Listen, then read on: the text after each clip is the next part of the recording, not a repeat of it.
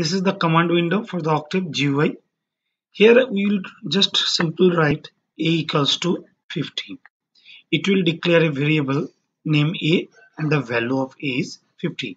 Here we have not specified what is the data type of a. It will automatically create the variable, and this is the workspace. Here you can see the variable, and the variable type is class double. We can check here also. If we type who's a, on that time it will display all the details about the variable a.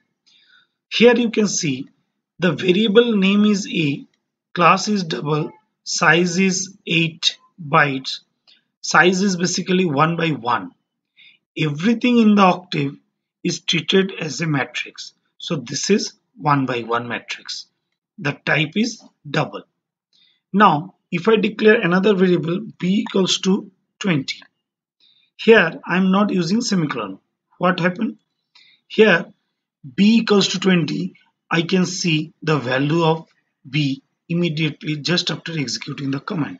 So semicolon is used to suppress the output immediately. Now suppose I am declaring another variable c equals to a plus b. Again I am not giving the semicolon, that means it will show the output immediately. So c equals to 70. So we use semicolon to suppress the output. Now suppose I have declared some variables, I can reuse it for different purpose also. Suppose if I am using a equals to welcome, so I am assigning some string on a. Let's see what is the data type of a, who's a. Now the variable class is char, means it is the character, size 1 by 7. It is again matrix. Now size automatically changes, types automatically changes. So in Octave or the MATLAB we can use variables for different purpose, same variable for the different purpose.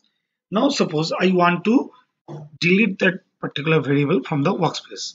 For this purpose we have to use clear command. CLEAR, clear a.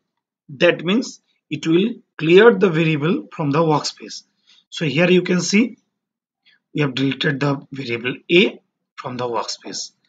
Now if I want to clear all the variables, on the time we have to use clear all. So it will clear all the variables from the workspace. Now if I want to clear this command window, we have executed many commands, now I want to clear it, just like the clear screen in C. Here if we write CLC, that means clear the command window. So here you can see all the previous commands that you have executed is deleted.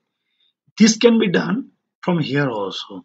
Edit, clear command window, clear command history, clear workspace. So by using this menu, you also can delete the clear the workspace, you can delete the command history, you can delete the command window. So here if I click on this, on the time this command history window, all the history has been deleted.